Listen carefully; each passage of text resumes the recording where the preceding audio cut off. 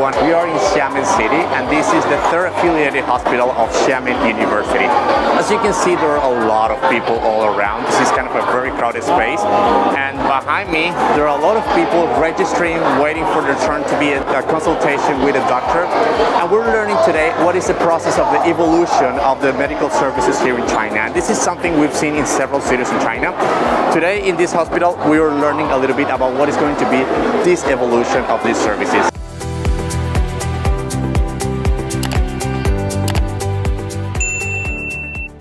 Now, instead of coming all the way from different places of the city to the hospital, we can simply use our phone. We will download an app and directly have a consultation with professional medical services, with an expert that will tell you what is the problem, what are the symptoms that you have. You can communicate directly, even through a video call if necessary, and the doctor will tell you what is the problem that you might have. Of course, you need to go through a verification process in order to know your ID and all this kind of information that you will do in a hospital as a regular process. But instead of coming here, you will do it through your phone. This will reduce the risk of infection if another person is also ill in the same area. This will also reduce the time that you will spend coming from your place to the hospital. It will reduce the money that you will spend by coming to the hospital. So definitely, this is a great news. So probably in the next few years, the scene of this hospital will be looking totally different. We're seeing a lot of people double checking within the different booths or the different areas to have access to the medical services. But in the future, we might only see just a few people here, only if you really need a medical service. If you need to go through a test or any surgical process, you need to come.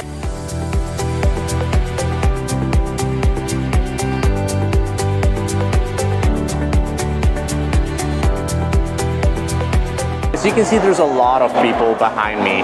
This is kind of look like a very crowded hospital. I consider this is the direction we're going through. Migrate to these online services. Of course, when you need to do a test or when you need to do a more in-depth verification of your health status, you definitely need to come here.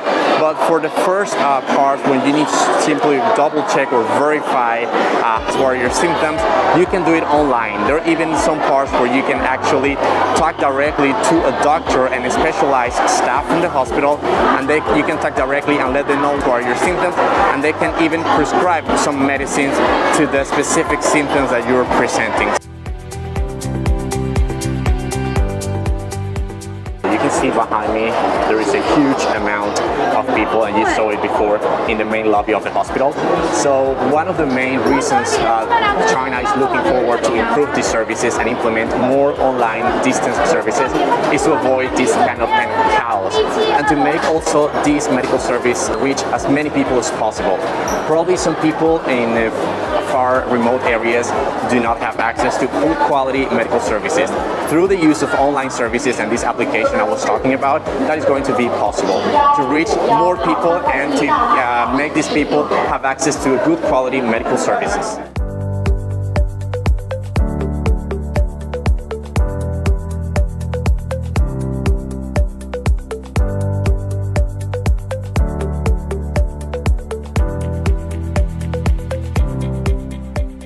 We're right now in one of the units where the patients will go after the small treatments or surgeries that they might have. You can see here all the equipment is good quality. They count with the latest technology, all the equipments that they might need for keep double checking after the treatments. You can see here this monitor and all the cables and all the equipments that they might need to the doctor follow up and the nurses follow up the evolution of the patient. And you can see it's very bright, very spacious, very nice and good looking. Even the view is very nice. You have a lot of access to natural light to improve the speed of the recovering of the patient. You have a chair that can be converted into a small little bed for the family of the patient if they want to spend some time. You have some chairs here, you have a TV.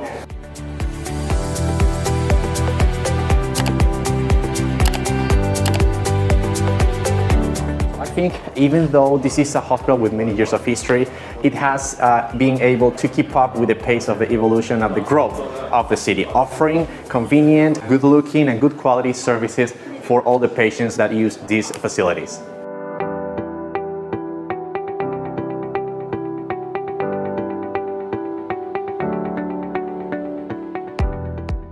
And we are right now in one of the hallways of these medical centers. You can see it looks very new, very modern, very clean, very spacious.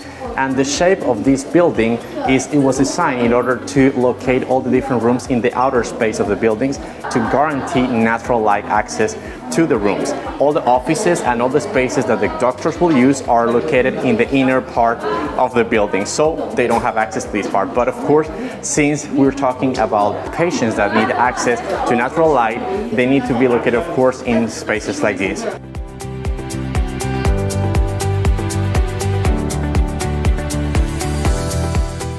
You can see all the decorations and some paintings in the room have been made by the medical staff of this center.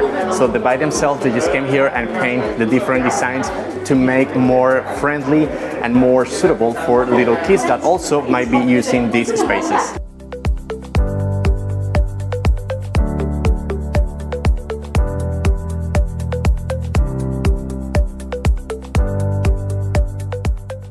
就是我们这个病房现在一共有48张床，但是我们收治的可能一天内会收治超过48个病人，因为就是有待于我们刚刚说的上午住院，下午就出院了啊这样的病人，所以我们可以让一张床一天可以多次的利用起来，就是成人跟儿童都有收治，对，所以我们会有不同风格的这个墙绘，我们会有专门小朋友的墙绘，很可爱，你可以去看一下，就是小朋友看完之后就没有这么害怕，没有那么紧张，然后后面会有成人的这种墙绘，让他们感觉会更加舒适一点。这边的我们这个病房的定义特别明确，我们就是延期最多不超过48个小时。如果这个病人的这个患者的病情，他可能48小时还是不能出院的话，那我们就会转到专科病房去。好。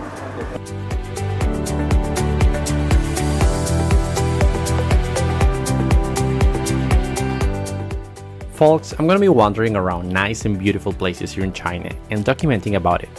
I will also be Instagramming my day-to-day and my trips in this awesome country. Feel free to follow me and leave your comments and impression over there about life in China. I will leave the link to my account in the description down below. Remember to like the video, subscribe to my channel and hit the bell button so you don't miss any of my follow-up stories about what's going on in this part of the world. If you think there might be someone else interested in these kind of videos, please consider sharing. My name is Rafael, thanks for watching and stay safe until next time.